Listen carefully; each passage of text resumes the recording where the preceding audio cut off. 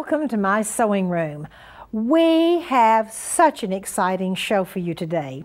My guest will be Eileen Roche. Eileen is editor of Designs in Machine Embroidery, the magazine that is produced by Great Notions out of Dallas, Texas. Now, let me share with you some exciting machine embroidery. This little doll, Cecil Elizabeth, has a miniature machine embroidery for dolls and for babies. The tiny little design made just to fit on a doll collar, and tiny little designs to go around the bottom of her sweet little calico dress, all done in miniature for those who love to do miniature. Now, you know I love dolls. Here is a little doll pillow, once again with a little miniature heart and little miniature flowers and miniature bluebirds. So sweet. And here is a little doll quilt made for the 18-inch doll, done with little gingham bow, applique down, and little miniature embroidery designs. Once again, the little miniature heart. Now, this is a very interesting concept in machine embroidery. This is a tea cozy, and it has all kinds of trees and houses and lakes and a little cobblestone path. And some of the items on here are not machine embroidered at all, but rather they're done with a permanent marking coloring pen. Very, very interesting. And by the way, all of this is done with a small embroidery hoop, not a big hoop. Eileen shared with me one of the most wonderful machine embroidered pieces that I think I've ever seen. This is done with a wood grain fabric, and actually Eileen ran the wood grains up and down and sideways. One of the most interesting parts of this wall hanging, except it's hung really low, by the way, down on the floor almost where her daughter plays. She has a 10-year-old daughter, and this is her daughter's china cupboard. Now, this background, which looks like gives it some depth, is black netting, which has been fused onto what is going to be the cabinet areas, the shelf areas, and then the different teapots and teacups have been embroidered on. Once again, this was all done with a small embroidery hoop. One of the most interesting pieces from Eileen's collection, I think, this is double needle machine embroidery. Once again, it has been hooped 10 times. The small piece that went in was about right here, and also Eileen used black and brown thread for that interesting machine embroidery. This is a beautiful, beautiful jacket. Now, it looks as if Eileen had a very huge embroidery hoop. She did not. She used the roses and the stems, and this long stem that goes all the way down the jacket is simply a zigzag, a heavy zigzag, and then she's placed her small embroideries randomly around the zigzag. And now, to learn some more of these exciting and new techniques, won't you come along with me to the technique boards?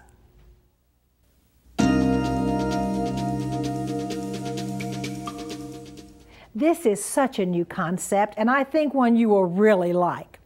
First of all, we're going to have an antique photo or antique picture which is on a transfer, and here are all the directions on how to transfer it. We have already transferred this antique photograph here, the mother and the little girl holding out her arms. You will see this is just a picture. It has no machine embroidery on it. Now, just watch. The machine embroidery has been designed to go exactly with this picture. One of the cutest things is the little chatelaine. The lady has a chatelaine on. If there are birds flying in the sky, the little girl has a ribbon. And these wonderful flowers, which are actually on the antique picture, have been made to embroider to go right over the picture. Now, this is a very new and an exciting concept brought to us today by my friend and business colleague, Eileen Roche. Eileen is editor of Designs in Machine Embroidery magazine, produced by Great Notions out of Dallas, Texas. Eileen, thank you so much for being on the show. Oh, thank you for having me, Martha. It's always a pleasure. Oh, it's fun to have you again. Show me what you're going to have for us today. Well, this is a really new, exciting concept in machine embroidery, and one of the reasons why it's so professional looking is because it comes with templates that enable you to get the perfect placement of your embroidery. But the first thing that you need to do is transfer the iron-on transfer to your fabric. So you cut your fabric in the dimension that is required, and then you place the iron-on transfer image side down into the center of your fabric. First, you would want to remove any wrinkles or lint that was on the existing fabric before you actually place the iron on. You press it down for 30 seconds, and you constantly move a gentle back and forth motion. And after 30 seconds, you then release and then turn it around like this. And this enables you to overlap the ironing position. After you completely cover the whole design, you then go around and seal the edges. And this is extremely important. One of the great things about this iron-on transfer is that the directions are right here on the wrong side. So if you forget, you're okay. So we have one that has already been transferred. And it's important that you wait until the whole fabric and the transfer is cool before you remove the paper backing. And then you have your image completely transferred. Now it's time to go to the embroidery. And I have already hooped my design in the hoop that's 5 by 7. And this size hoop enables me to do the entire transfer in just 2 hoopings. I've already done my top, so I have the trees in the background, the little flower on a dress. And now I'm going to go and put this onto the machine so you can see exactly how we're going to work with the template. Now the template that is in place is the one that comes with the machine. And what that helps me do is line up the design in the hoop. I just want to make sure that it's square in the hoop, because the machines, most machines today, have the ability to move to the start position of each embroidery. So I'm going to snap this in place, and I can remove this this template from the hoop. And now I have the template that comes with the embroidery. Now you can see it's in a gray image, but it's an actual size, and it does have 2 different crosshairs, and they're for specific machines. The instructions do come with it. So now I'm going to go and place that bow right on the back of her dress, and I'm going to move up to the right position, and what I want to do is have the needle so that it's going to penetrate that hole, that pre-drilled hole. And I think I need to come over just 1 or 2 millimeters. And once I have that perfect position, I make sure that my thread is the right color, and I can go and start my embroidery. That's just easy enough to do. Isn't it great? It is so exciting the way today's machines and the companies all have made it easy. And I think that the biggest problem for people is the fear of placement. And by making it easy for the consumer, they're able to just go and fly with all of this great embroidery. Oh, Eileen, I just love this new concept of antique photographs and the embroidery made to go on top. And you know what? This will be so pretty. I think pictures, just pictures on the wall. Right. It can be used so many places. And now Eileen has a wonderful treat for you, a special home deck item for the baby.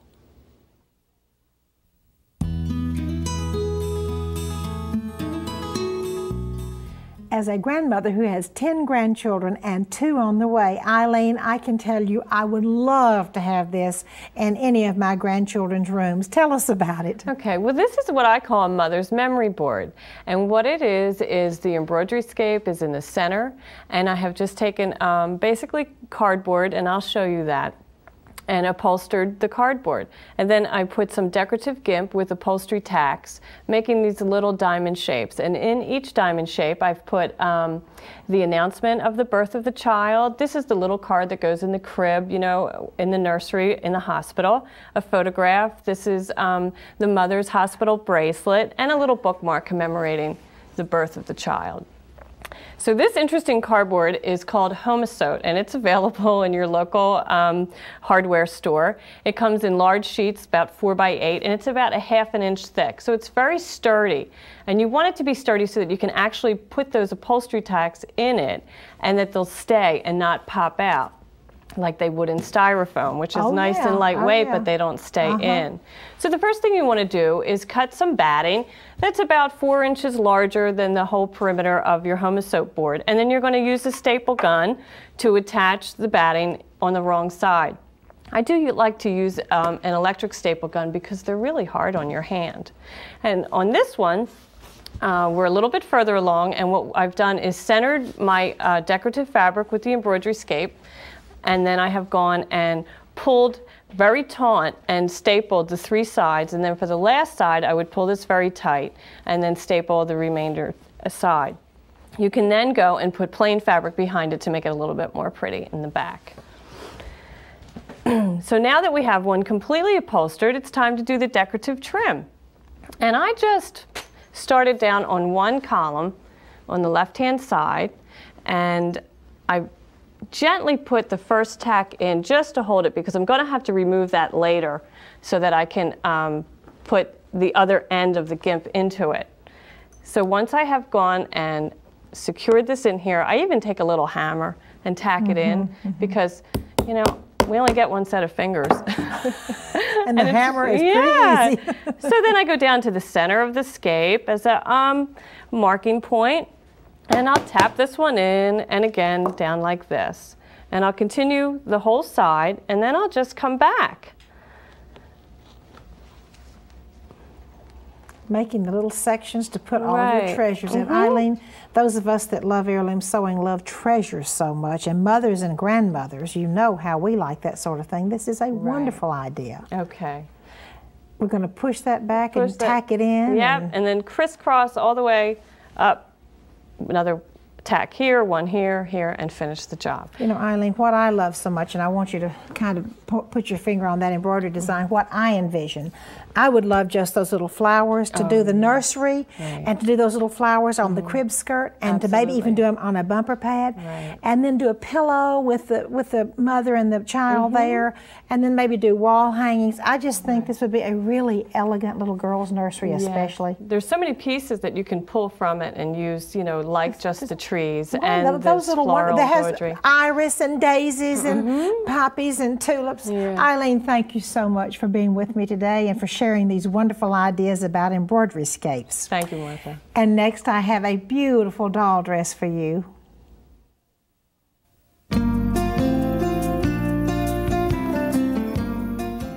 This spoke collar doll dress is so beautiful on the doll named Cecil Elizabeth.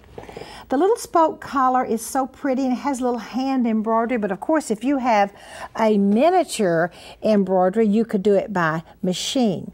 You know, I think we'll just call this skirt a spoke skirt also. See how pretty the spokes are, coming with the double layers of lace down, and then the little hand embroidery or machine embroidery also. And then I want you to see the little petticoat, which I think is so sweet.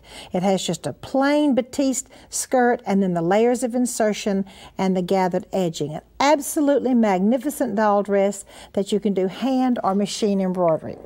Now I would like to share with you how that spoke skirt is made. First of all, I trace off the sections of the skirt with a straight line and the straight line, and my lines for folding back the miters and the lace look a little peculiar, but that's the way they're supposed to look. And then I draw the scallops on the bottom. Now, first of all, I'm going to do 2 layers of lace insertion. This is French lace insertion. It's done in ecru. This is what I wanted to share with you, how I'm going to do this spoke and the curved lace down here. All right, I've got to put a miter at this point. Something's going to have to happen to that lace, and it's going to need to be a miter. So I put a pin at the bottom and a pin out here on this line I have drawn. I fold it back on itself, remove the pin that goes through 2 layers, the outside pin, and bring the lace around. And now I'm ready to curve the lace on the next scallop. And the way I do that is just pull my pins around here, make a nice curve, and then when I get all the way around into the curve, I will come in and pull the gathering thread on the French lace. Let me slip my pin underneath that gathering thread and grab it, and then I'm going to pull, or rather I hope I'm going to pull.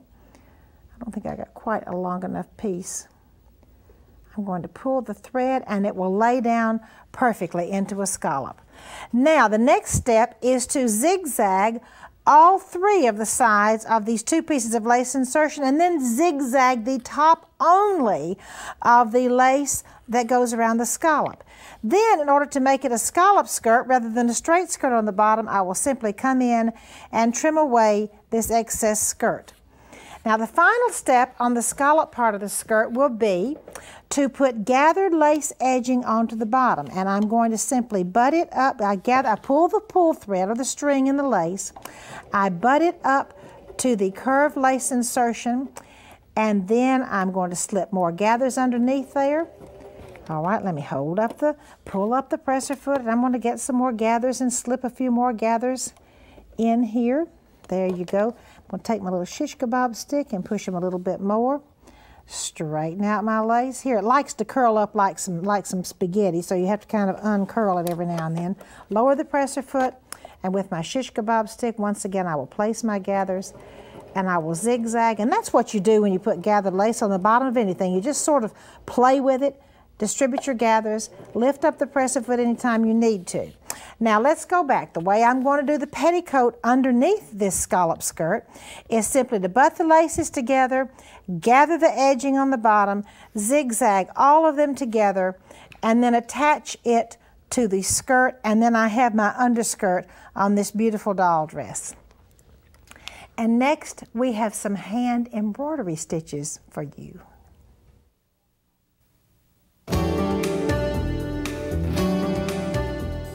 It is my great pleasure today to welcome my very dear friend Kathy Neal to the show. Kathy is one of the world's most renowned hand sewing teachers, hand embroidery teachers, and it is always a pleasure to see her beautiful work, and it's always a pleasure too to have her teach at my school in Huntsville because our students love you so much, Kathy. Thanks, Martha. Thank you so much for being here today. It's always great being in your sewing room. Today I would like to share with you a hand technique, faggoting. And faggoting is a wonderful decorative stitch that joins two folded edges. It's especially nice on small areas like the collar of the day gown that we have here. In order to do successful faggoting, of course we need two folded edges. You can get that on straight pieces by folding them like so. And if you need bias pieces to go around a curve, you might want to use one of these bias tape makers to make your bias strip and then fold it in half and faggot the folded edges together. As you see, you can work this into almost any shape you want to with a steam iron. The thread that you use will determine whether or not you want to wax your thread. If you're using sewing thread, sometimes rubbing it over a cake of beeswax will make the stitches go more smoothly. But today we're using floche, and we're using a nice big needle to demonstrate this, and so we aren't going to wax that thread today. In order to keep the two edges stable while we stitch on it, we want to, first of all, sew face down our edges, whether it's the collar or whether it's just two strips of fabric. Sew it face down to just a piece of paper. This is just ordinary typing paper, and this keeps it stable while we work the stitch. Now you'll always want to make sure that you have it measured so that there's an equal distance. Now if you have trouble judging the distance between stitches, to assure uniformity, you might even want to take a wash away or air erasable marker and mark equal distances on your edges. But to begin this stitch, we just make a nice big fat knot on the end of our thread, because remember, our fabric is face down. And in order to do this stitch, we simply start and take a bite on the bottom edge of the fabric, and it catches the knot right there. Just remember, the needle always stays ahead of the thread, and when we go up and nip the top edge, the thread stays above, and when we go down to nip the bottom edge, the thread stays below each time. And by working this stitch along these two edges, we get a nice joined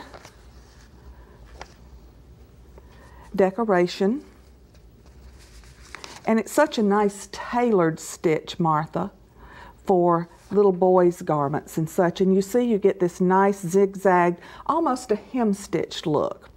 And if you'll notice over here on our day gown, we would have begun by either basting with long machine stitch or with hand stitch. We basted the collar down and then basted our little bias band around. Now on something this fine, you would want to use a really fine sewing thread like a 50 weight silk finish. But it gives such a nice decorative dainty touch to these wonderful baby clothes that we're doing this time.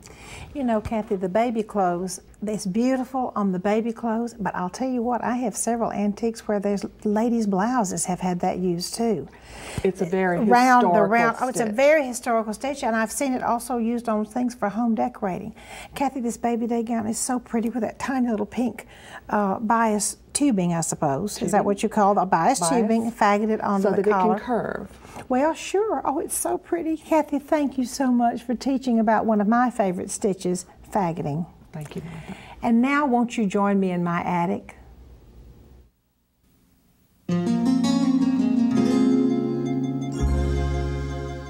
This hand-faggoted blouse, I purchased at Portobello Road in London.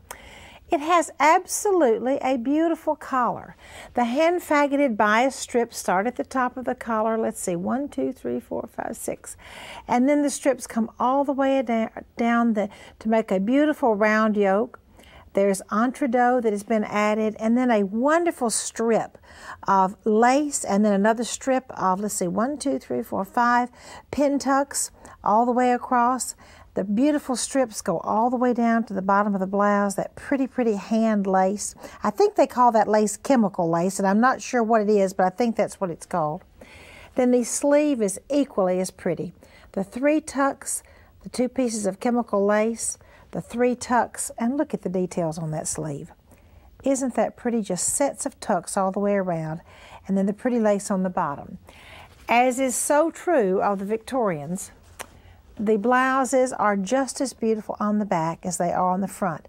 I always love to show you the surprise on the back, because sometimes today I think we just put our embellishment on the front and maybe leave the backs really plain, but not the Victorians. Isn't that a beautiful, beautiful back of a blouse?